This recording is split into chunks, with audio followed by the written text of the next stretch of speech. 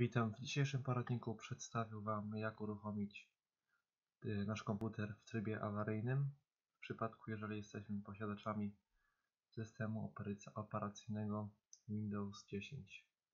A więc wchodzimy w wyszukiwarkę Windowsa, po czym wpisujemy Uruchom oraz wpisujemy tutaj msconfig.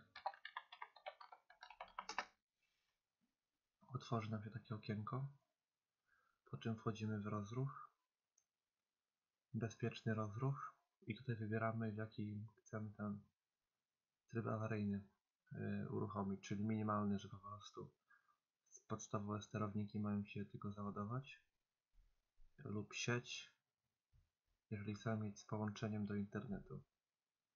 Wybieramy jedno z tych okienek, które nas interesuje, po czym akceptujemy zastosuj, OK i uruchamiamy ponownie komputer.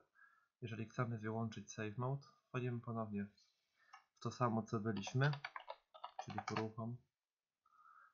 w Uruchom wchodzimy,